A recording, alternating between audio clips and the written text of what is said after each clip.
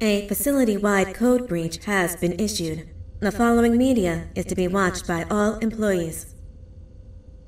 Welcome to the Employee Survival Guide, Case 8. The spider. Keeping your limbs intact is our top priority. This is only achievable if you know what to do in the scenario of Case 8, breaching containment. Knowledge is your weapon. Step 1. Don't be a hero. Case 8 is stronger, faster, and more aggressive than you could ever hope to be. Don't try to fight Case 8.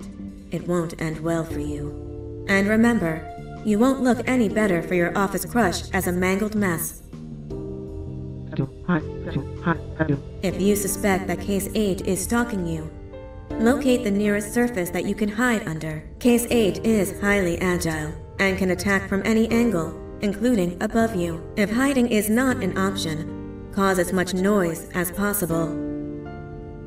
Step 3. Contact the emergency services.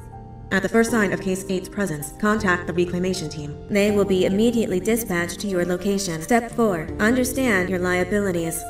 The safety of Case 8 is important to us. If you use lethal force against Case 8, in self-defense or otherwise, you will be obligated to compensate us as per your contract.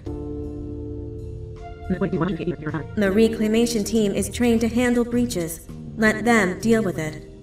You are encouraged to work in groups that are no smaller than 2. Employees discovered to have given up their coworkers' lives to save theirs will be harshly punished.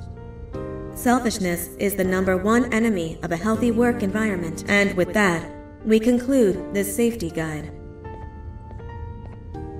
Remember, keep a wider eye on the ceiling.